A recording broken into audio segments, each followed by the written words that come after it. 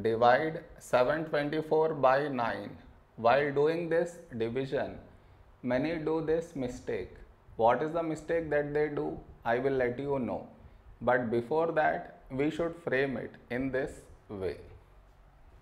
724 and 9 here.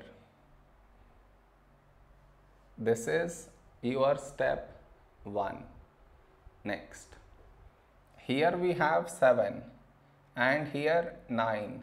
7 is smaller than 9. So we should take two numbers 72.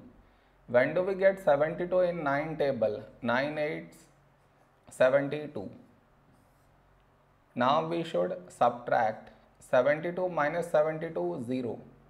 After this, bring down the beside number. So 4 down. After this step, the mistake happens, and the mistake is this. Here we have 4 and here 9. 4 is smaller than 9. So what many do is they directly put dot and take 0, which is wrong. Why is it wrong? Because just now you brought this number down, and in the same step you want to put dot and take 0, which is wrong. I repeat, bringing the number down and also put dot take 0. Bring the number down and put dot take 0. Both at the same step you should not do. Instead, what you should think of doing is, which number should we take here? If I take 1, we will get 9. But 9 is larger than 4. So what we should do is, we should take 0. So 9 into 0, 0.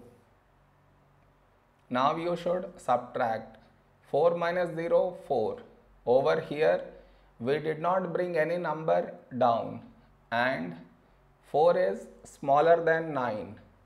So now you can put dot and take 0. So 40. A number close to 40 in 9 table is 9 4s 36. Now you should subtract. We get 4.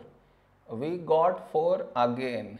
That means we get bar on this number.